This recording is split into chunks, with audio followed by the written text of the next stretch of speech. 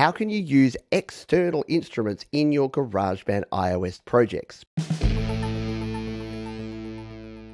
For many of you, this is a simple thing to do, but if you're just starting out with GarageBand or you just need a refresher, let's dive in and take a look. Now, I'm going to demonstrate this with Numa Player. We've talked about Numa Player here on the show. There's videos you can find linked down in the description and all over the channel. Numa Player is great. It is a full functional featured keys and strings and electric piano. It does a whole bunch of stuff. So here we have the app. We can open it up here. We can put all of our strings and keys and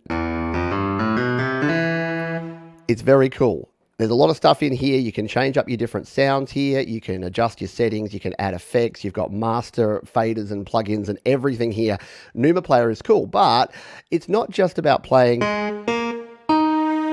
in this interface. What if you want to record it into GarageBand? Well, it's actually super duper simple. If we jump over here and go into GarageBand instead, let's go all the way out here because I'd already had this set up for my testing. So we'll go out and we'll start a brand new project. So we're going to tap on Create Song. We're going to go to External. And now there's two ways you can do this. One is inter-app audio, and this works for older apps as well as some newer apps. What that'll do is actually record in the audio sound, and there's other videos that I've shown that in the past as well. But audio unit extensions, when you're using a virtual app or a MIDI app, is going to be your preferred way to do it generally because it's going to record in the MIDI sound. So if we tap on the Numa Player icon here under External, we now have this embedded within GarageBand. So we can actually do all the same things that we can do. If we slide up the top here, we can go through and we can add in the different strings and pads and keys, and we can make our own sounds. You can even use things like your presets up the top here. We can tap that.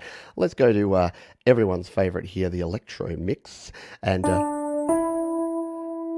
then if you want to record this in, it's as simple as hitting the record button and playing it apart.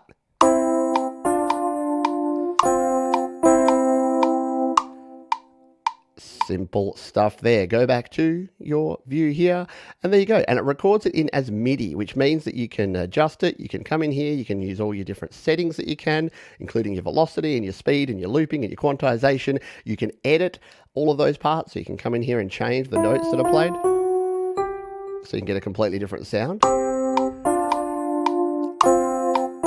And you can, of course, do things like copying and pasting and putting them on different tracks. So if we decide, actually, we don't want that, we just want to use a regular keyboard sound here. Oh, this is the harmonic taps here. That's the last thing that I used on AUv3 synth. So we can actually move it between tracks as well and put it onto.